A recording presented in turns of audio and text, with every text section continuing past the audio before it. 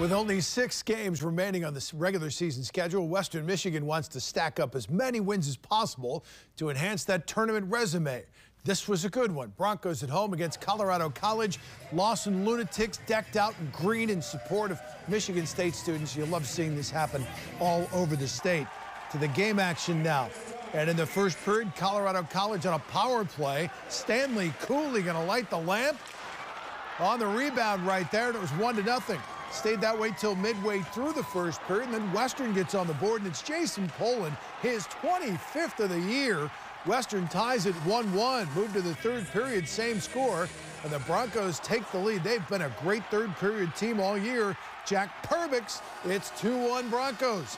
And then 2.5 minutes later, Cole Gallant sets up Chad Hillebrand, 4-1. Western Michigan skates away with a big win. Yeah, it's important. Obviously, every win matters, especially towards the end of the year. You know, we were tied for second place, so every win matters at this time of the year. So just trying to dig in, get as many wins as we can.